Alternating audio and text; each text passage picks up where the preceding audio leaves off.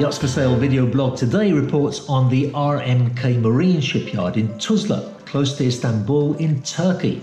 Now, those of you that follow my channel regularly will know that I went there just over a month ago. But in the short time that I was there, I was hardly able to scratch the surface upon the incredible things that this shipyard does. So today, we're going to dig a little deeper. The most striking thing about the RMK shipyard is the size and the industrial nature of the facility. There's so much going on here, whether it's building enormous chemical tankers, refitting superyachts, or building new vessels. Coming, as I do, from a background of Italian yacht builders where a lot of effort is made to make the offices very ostentatious and sales and marketing departments are full of middle management positions, I have to say, I found the approach of RMK quite a contrast and very refreshing. Here, they just get on with the business of working on marine projects, and some of them very, very big indeed. In 2014, they launched 2 of these huge tankers designed to carry asphalt and bitumen, each one 155 meters long and 25 meters wide. In commercial shipping, delivering these kind of vessels on time is of the greatest importance, and the ships have to be in top working order. This kind of accomplishment is a better calling card than any gold embossed 3mm thick one with a fancy logo on it. This is proof conclusive of the company's ability to deliver. These enormous tankers are just a couple of examples of the vessels that RMK Marine are capable of building though. They also have significant contracts with ministries of defence for ships such as these OPV class corvettes and this very cool looking multi-mission corvette. Now just think of the auditing and thorough scrutiny that a company has to go through before a Ministry of Defence will entrust them with building some of their naval fleet. It's no surprise to me that some yacht owners are now starting to look at commercial ship builders to build their luxury yachts, especially when it comes to explorer yachts. And the advantage that RMK Marine have is that not only do they have a very well-established track record in building some truly huge vessels, but they also have a proven track record in the production of luxury yachts. The first example of this that springs to mind is the 45-meter luxury explorer yacht launched in 2012 under the name Carrier.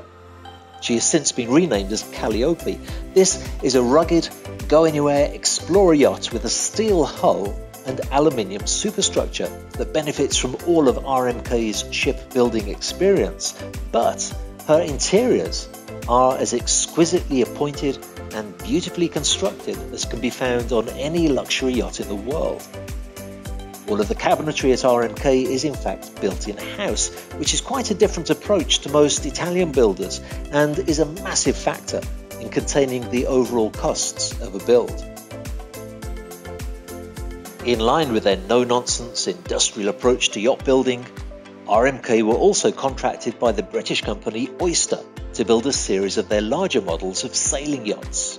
While I visited the shipyard, they showed me this mock-up cabin of an Oyster 100 so that they could approach the projects with all the confidence of knowing exactly what was expected of them and demonstrate their ability to perform. RMK went on to build the 100-foot Oyster yacht Seraphim in 2011, sister ship Penelope in 2012, and the largest of the Oyster range of yachts, 125-foot Twilight, in 2013. It should be said that prior to performing so well for Oyster, RMK had already established their presence in the world of large sailing yachts by building and delivering this stunning 52-meter Nazanin 5 back in 2009. This aluminium ketch had such an impact on the yachting industry, she actually received a Judge's Special Commendation Prize in the World Super Yacht Awards the following year.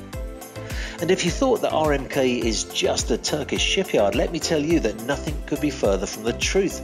As I mentioned in my previous video, they're part of the Koç group of companies. RMK in fact standing for Rami M. Koç, who's the major shareholder and chairman of that group. They are the only Turkish company included in the Fortune 500 list, had a turnover of more than 27 billion US dollars last year, and back in 2013, they bought a rather famous shipyard in the United States of America. Merrill Stevens has been providing service and refits to superyachts in Miami since 1920. It's one of the most established and certainly the most historic of names in the industry. Since purchasing the company, RMK Merrill Stevens has prospered, recently upgrading their 70-ton travel lift to a 100-ton travel lift and building a 2,700-ton ship lift to accommodate some pretty heavy-duty vessels. Travelling to Turkey and discovering RMK Marine for me has been like mining in an area that not many people go to and discovering a rich vein of gold. Most yacht brokers spend their time in the south of France, the Balearic Islands, Fort Lauderdale, and that's totally understandable. But by going to an area that's less frequented by yacht brokers, I've discovered an industrial giant in terms of production capacity with a proven track record of producing luxury yachts of all kinds, motor yachts, sailing yachts, refit projects, explorer yachts, and they also have many more projects underway. In next week's video, I'll be looking at just 2 of those projects in more detail, so make sure that you don't miss out on that great information by subscribing to my channel.